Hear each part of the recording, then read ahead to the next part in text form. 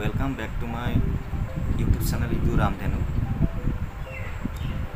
Already I have released one video class for the students of class 10, chapter 2, Nelson Mandela. So in that video class I have analyzed just the introduction of this chapter, about the author, about the BBC report which is given in the box. Today I am going through this lesson, the main story. So let's start now. Our video class at part 1 bully Nelson Mandela long walk to freedom is a chapter. Prothom part 2 agboraise. Channel to Ziaponai Edu Ramdhenu bully dia ase, subscribe korile pabo ba search korile YouTube channel tate video class to poa jabo. Aji second part hisabe class ta agboram. Main topic to arambho hobo aji. Thik ase ami start koru. 10th May arambho korise 10th May, dawn bright and clear. For the past few days, I had been pleasantly besieged by dignitaries and world leaders who were coming to pay their respects before the inauguration. Already our video class আমি আগবাঢ়িছো মানে জনাইছো যে কি উদ্বোধনী অনুষ্ঠান যেটো ইনাগুৰেশন সেৰেমনি যেটো 10 মে তাৰিখে 1994 ৰ যিখন ডেমোক্ৰেটিক ইলেকশন হৈছিল গতিকে তাৰে 10 মে তাৰিখটোত আফ্ৰিকাৰ লোকসকলে সেলিব্ৰেট কৰিবলৈ গৈ আছে 10 মে তাৰিখটোত সেলিব্ৰেশন হৈছিল ইনাগুৰেশন সেৰেমনি টু সেলিব্ৰেট হৈছে এই উদ্বোধনী অনুষ্ঠানৰ দিনটো বিশেষকে which is known as red letter day for the African people 10 মে তাৰিখটো এটা স্মৰণীয় দিন হিচাপে জনা যায়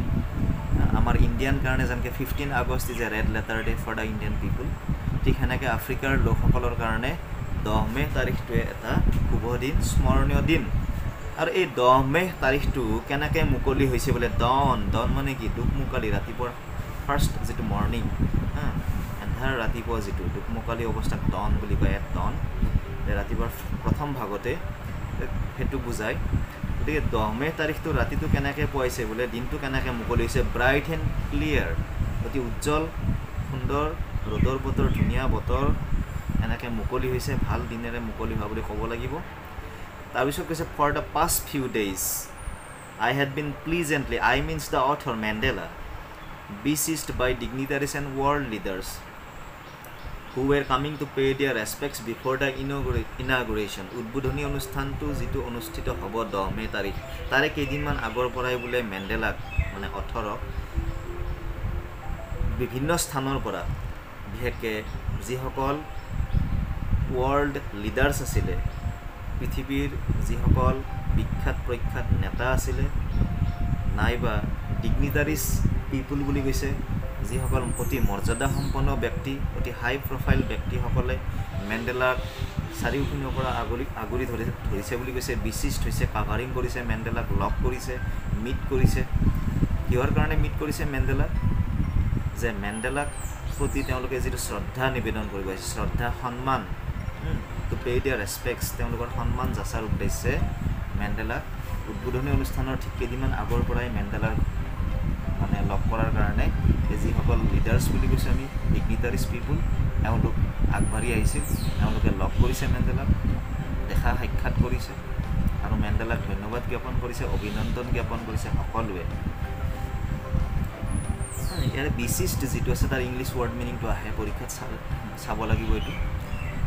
এপিছত আমি পাম দা ইনাগুৰেশন যেটো উদ্বোধনী অনুষ্ঠানৰ কথা কৈছে would be the largest gathering ever of the international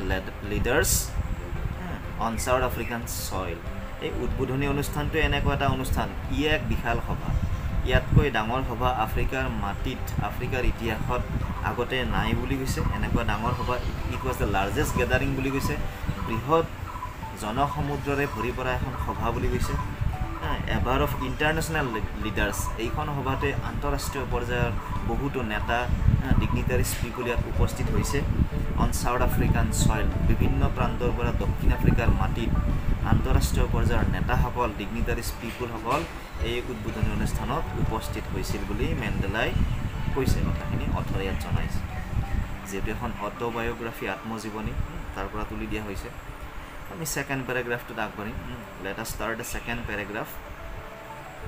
The ceremonies took place এই যেটো উদ্বোধনী অনুষ্ঠানৰ কথা আমি আলোচনা কৰি আছো ইয়াতে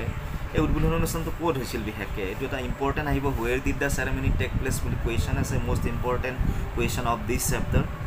took place in the lovely sandstone amphitheater formed by the Union buildings in Pretoria দক্ষিণ আফ্ৰিকাৰ প্ৰিটোৰিয়া নামে ঠাইত যেটো ৰংগমঞ্চ আছে এম্ফিথিয়েটাৰ আছে হিদিনাখন মই এম্ফিথিয়েটাৰ কি হয় কথাটো জনাইছো যে এখন আজিৰ দিনৰ ষ্টেডিয়াম যেনেকুৱা ঠিক একে ধৰণৰ যে মাজত ধুনীয়া পথাৰ থাকিব মুকলি পথাৰ মুকলি আকাশ থাকিব চাৰিওপিনে কেৱল মানুহ বহাৰ কাৰণে কি থাকিব হাৰি হাৰিকে ৰজ অফ সিটস হাৰি হাৰিকে ঘূৰ্ণাকৃতিত আসনসমূহ থাকিব ডাঙৰ মঞ্চত বিভিন্ন অনুষ্ঠান পাৰফৰ্ম কৰিব পাৰি এটুকে এম্ফিথিয়েটাৰ বুলি কয় যে এম্ফিথিয়েটাৰটো বিশেষকৈ প্ৰিটোৰিয়াত অৱস্থিত আৰু ইউনিয়ন বিল্ডিংছে ফৰ্ম কৰা এই এম্ফিথিয়েটাৰটো লাভলি এম্ফিথিয়েটাৰ স্যান্ডস্টোন চুনশিলেৰে নিৰ্মিত বুলি কৈছে তাৰ বাকি মানে ষ্ট্ৰাকচাৰখিনি কনষ্ট্ৰাকচনটো কি হয় বোলে চুনশিলেৰে নিৰ্মিত এম্ফিথিয়েটাৰটো তাতে উদ্বোধনী অনুষ্ঠানটো অনুষ্ঠিত কৰা হৈছে য'ত বহুত মানুহ একত্ৰিত হ'ব পাৰে ডাঙৰ এখন মঞ্চ ৰংগমঞ্চ বুলি কোৱা হয় তাৰপিছত কৈছে ফৰ ডিকেডছ ডিকেড মানে দশক ইয়াত কৈছে ডিকেডছ কেইবা দশক জুৰি একুৰেট কোৱা নাই কিমানটা দশক কেইবা দশক for decades this had been the seat of white supremacy this had been মানে কি এই এম্ফিথিয়েটাৰত শ্ৰেষ্ঠতা আধিপত্য বা অধিকাৰ বিশেষকে কাৰ আছিল 300 বছৰতকৈ অধিক কাল হোৱাইট সুপ্ৰিমেসি বগাসকলৰ শ্ৰেষ্ঠতা আছিল বগাসকলৰ অধীনস্থ আছিল এই এম্ফিথিয়েটাৰ তাত আগতে এনেকুৱা বিশাল সভা হলে ব্ল্যাক স্কিন পিপলে অংশগ্ৰহণ কৰিব পৰা নাছিল অনলি হোৱাইট স্কিন পিপলৰ মানে কি হৈছিল গেদাৰিং হৈছিল এই কথাটো ইয়াত উল্লেখ কৰিছে এন্ড নাও কিন্তু আজি এই দিনটো হলনি হল এন্ড নাও it was da site of rainbow gathering আজি এই সমগ্ৰ দৃশ্য সমগ্ৰ এই স্থানটো এই সাইটটো এই ঠাইটুকুৰা কি হৈছে ৰেইনবো গেদাৰিং বুলি ক'ব পাৰি ৰেইনবো মানে ৰামধেনু যেনেকৈ সাতটা ৰং থাকে ইয়াত ৰেইনবো গেদাৰিং বুলি এই কাৰণে কোৱা হৈছে যে এই দিনটোত বিশেষকে আগৰ নিচিনা নাই হলনি হৈছে ইয়াত আজি black and white all coloured পিপল যি ৰঙৰে মানুহ নহওক কিয় সকলো মানুহ ইয়াত আজি একত্ৰিত হ'ব পাৰিছে টুগেদাৰ সেলিব্ৰেট কৰিছে একেলগে উদযাপন কৰিবলৈ মানে সক্ষম হৈছে আজি গেদাৰিং অফ ডিফাৰেন্ট কালাৰ্স যি ৰঙৰে নহওক বিভিন্ন ৰঙৰ বিভিন্ন ভাষাৰ মানুহ আজি ইয়াত উপস্থিত হৈছে এই মানে amphitheatre and nations for the installation আৰু বিভিন্ন ৰাষ্ট্ৰ কথা উল্লেখ কৰিছে এই যিখন Africa installation of south আফ্ৰিকাছ first democratic non racial government ডিগনিটাৰিজ পিপুল বিলাকো ইয়াত উপস্থিত হৈছে কাৰণ দক্ষিণ আফ্ৰিকাত প্ৰথমবাৰৰ কাৰণে বৰ্ণ বৈষম্যমূলক এখন চৰকাৰ নন ৰেচিয়েল গভৰ্ণমেণ্ট বৰ্ণ বৈষম্যমূলক এখন চৰকাৰ গঠন হ'বলৈ গৈ আছে আগতে কিন্তু এনেকুৱা চৰকাৰ বুলি ক'লে অনলি হোৱাইট সুপ্ৰিমেসি আছিলে আধিপত্য আছিলে ৰুলিংটো আছিলে হোৱাইট ৰুলিং আছিলে আজিৰ দিনটোত বিশেষকৈ 10th মে যেটো ইনাগুৰেশ্যন যেটো হ'বলৈ গৈ আছে আজি কিন্তু নতুন চৰকাৰ এখন সেটিংছ হ'ব নতুন চৰকাৰ এখন গঠন হ'ব গতিকে ইয়াত সকলো মানুহ অল কালাৰ্ড পিপল গেদাৰ্ড হৈছে এসেম্বলড হৈছে যাক ৰেইনবো গেদাৰিং বুলিয়ে কোৱা হৈছে এতিয়া আমি নেক্সট প্যাৰাগ্ৰাফটোত যেটো আছে on that lovely autumn day autumn বুলি কিয় ক'লে দেয়াৰ আৰ 4 সিজনস ইন ইংলিছত কিমানটা আমি জানো 4টা সিজন আছে ঋতু আছে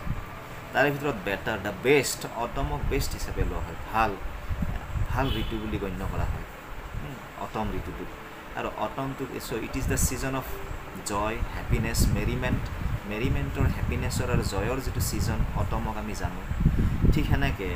ঋতুৰ ভিতৰত যেনেকৈ অটমক বেষ্ট বুলি তাত গণ্য কৰা হৈছে দক্ষিণ আফ্ৰিকাৰ কাৰণে 10 মে তাৰিখটো ঠিক হেনেকুৱা এটা দিন ৰেড লেটাৰ ডে বুলি যাপ ক'ব পৰা এটা মানে কি স্মৰণীয় দিন ৰেড লেটাৰ ডে 10th মেটো সেই 10 মেটো সেই কাৰণে কি বুলি কৈছে অটম ডেৰ লগত কম্পেয়াৰ কৰিছে সেই দিনাখন বোলে কি I was একম্পেনিড I means Mandela author মেণ্ডেলাৰ লগত গৈছিল কোন বোলে বাই মাই ডটাৰ জেনানি স্পেলিংটো চাব লাগিব এই জেনানি নামটো আহে ট্ৰু ফলছ নাইবা কুৱেশ্যন হিচাপে আহিব পাৰে তেওঁৰ লগত তেওঁৰ জীয়েক জেনানিও তাৰমানে অংশগ্ৰহণ কৰিছে লগত গৈছে হু একম্পেনিড Mandela on date lovely autumn day বুলি কুৱেশ্যনে আহিব তো জেনানি আনসাৰ অন দ্য পডিয়াম আৰু এই বিশাল যিখন ৰংগমঞ্চ তাত এখন বিশেষকৈ সৰু মঞ্চ থাকিব আৰু স্মল ষ্টেজ থাকিব যেনেকৈ আমাৰ ইয়াতেও বিহু ফাংচন পাতিলে ডাঙৰ ফিল্ডত এক নিৰ্দিষ্ট স্থানত এখন সৰু আৰু মঞ্চ থাকে য'ত অনুষ্ঠান পাৰফৰ্মেঞ্চ কৰা হয় সম্বৰ্ধনা অনুষ্ঠানেই হওক নৃত্য অনুষ্ঠানেই হওক মিউজিক অনুষ্ঠান হওক এইবিলাক অলপ ওখকৈ বনায় সেইখনকে পডিয়াম বুলি কোৱা হৈছে আৰু এই সৰু মঞ্চখনত মিষ্টাৰ ডি ক্লাৰ্ক ইয়াৰ স্পেলিংটো মষ্ট ইম্পৰ্টেণ্ট বিশেষকৈ ট্ৰু ফলছ বুলি ক'লে মেণ্ডেলাৰ এইটো আহিয়ে থাকে স্পেলিংটো গুৰুত্ব দিব লাগিব কি ধৰণে আছে mister D clerk was first স্বৰ্ণ মানে কি চুৱেৰ শব্দটোৰ পৰা আহিছে স্বৰ্ণ মানে শপত ওথ বুলি কোৱা হয় চ' মিষ্টাৰ ডি ক্লাৰ্ক ৱাজ স্বৰ্ণ in as second deputy president mister D ক্লাৰ্কক দ্বিতীয়জন উপৰাষ্ট্ৰপতি হিচাপে শপত লোৱা হৈছিলে কিন্তু এই শপতটো লোৱা হৈছে প্ৰথমতে শপত লৈছে mister D clerk was first স্বৰ্ণ প্ৰথমতে শপত লোৱা হৈছিলে as a second deputy president তেওঁ পদবীটো আছিলে দ্বিতীয় উপৰাষ্ট্ৰপতি কিন্তু শপত প্ৰথমতে লোৱা হৈছে দেন তাৰপিছত কি হ'ল থাব বেকি আমি মাতিব লাগিব সেনেকৈ যদিও এম আছে এমটো প্ৰনাউন্স মানে উচ্চাৰণ কৰা নহয় অৱশ্যে স্পেলিঙৰ সুবিধাৰ কাৰণে আমি মনত ৰখাৰ কাৰণে এম বেকি মাতিব পাৰোঁ নিজৰ সুবিধাৰ কাৰণে কিন্তু আমি মাতিব লাগে থাব বেকি ৱাজ স্বৰ্ণ in as first deputy president থাব বেকি শপত লোৱা হৈছে প্ৰথমজন উপৰাষ্ট্ৰপতি পদত শপত লোৱা হৈছিলে থাব বেকি আৰু এওঁক দ্বিতীয়তে শপত লোৱা হৈছে when it was my turn যেতিয়া মেণ্ডেলাৰ পাল পৰিল শপতৰ I pleased to obey and uphold the constitution and to devote myself to the well-being of the republic and its people যেতিয়া মেণ্ডেলাৰ পাল পৰিল বোলে শপত লোৱাৰ মেণ্ডেলাই তেতিয়া কি বুলি শপত লৈছে to please মেণ্ডেলাই দৃঢ় প্ৰতিজ্ঞ হৈছিলে to obey যে তেওঁ মানি চলিব যে সংবিধানৰ নীতি নিয়ম সংবিধানৰ সন্মান কৰিব শ্ৰদ্ধা কৰিব আৰু সংবিধানখনৰ যি নীতি নিয়ম সেইটোক মেণ্ডেলাই ধৰি ৰাখিব অটুট ৰাখিব বুলি শপত লৈছিল আৰু তেওঁ নিজকে ডিভোট কৰিব নিজকে উৎসৰ্গা কৰি দিব নিজকে সোমাই পৰিব কিহৰ ক্ষেত্ৰত to the well being of the Republic এই প্ৰজাতন্ত্ৰৰ কাৰণে এই জনসাধাৰণৰ কাৰণে মেণ্ডেলাই দৰকাৰ হ'লে নিজকে উৎসৰ্গা কৰি দিব বুলি শপত লৈছে এণ্ড ইটছ পিপুল নেতাসকলে প্ৰায় শপত লোৱা আমি দেখা পাওঁ কিন্তু মেণ্ডেলাৰটো অকণমান স্পেচিয়েল আকৌ আজিৰ দিনৰ নিচিনা নহয় টু দ্য এছেম্বল গেষ্ট আৰু মেণ্ডেলাই লগতে কৈছে ইয়াত যিসকল অতিথি তাত উপস্থিত হৈছে একত্ৰিত হৈছে এছেম্বলড হৈছে গেডাৰ্ড হৈছে এণ্ড ৱাটছিং ৱৰ্ল্ড আৰু তেওঁক লক্ষ্য কৰি থকা ন'টিছ কৰি থকা সমগ্ৰ বিশ্ববাসীৰ উদ্দেশ্যে মেণ্ডেলাই কৈছে আই ছেইড ডেট মিনছ মেণ্ডেলাই ক'লে কি বুলি ক'লে এইখিনি মেণ্ডেলাৰ স্পীচ আচলতে কি বুলি কৈছে আমি চাওঁ today all of us do by our presence here confer glory and hope to the newborn liberty মেণ্ডেলাই কৈছে আজি আমি ইয়াত সকলো উপস্থিত হৈছোঁ এটাই উদ্দেশ্য যে নৱনিৰ্বাচিত ৰাষ্ট্ৰ মানে যিটো চৰকাৰ নিউবৰ্ণ লিবাৰ্টি স্বাধীনতা যিটো লাভ কৰিছে নতুনকৈ যিটো স্বাধীনতা লাভ কৰিছে এই স্বাধীনতা লাভৰ পৰা যিখন দেশ আফ্ৰিকাৰ কাৰণে নিউবৰ্ণ লিবাৰ্টিৰ কাৰণে নৱনিৰ্বাচিত যিখন চৰকাৰ হ'ব নতুনকৈ যি স্বাধীনতা লাভ কৰিলে তাৰ প্ৰতি এক শ্ৰদ্ধা নিবেদন কৰাৰ কাৰণে এই গেষ্টসকল উপস্থিত হোৱা বুলি মেণ্ডেলাই জনাইছে out of the experience of N এক্সট্ৰাঅৰ্ডিনাৰী human disaster ইমান দিনে প্ৰায় 300 বছৰ জুৰি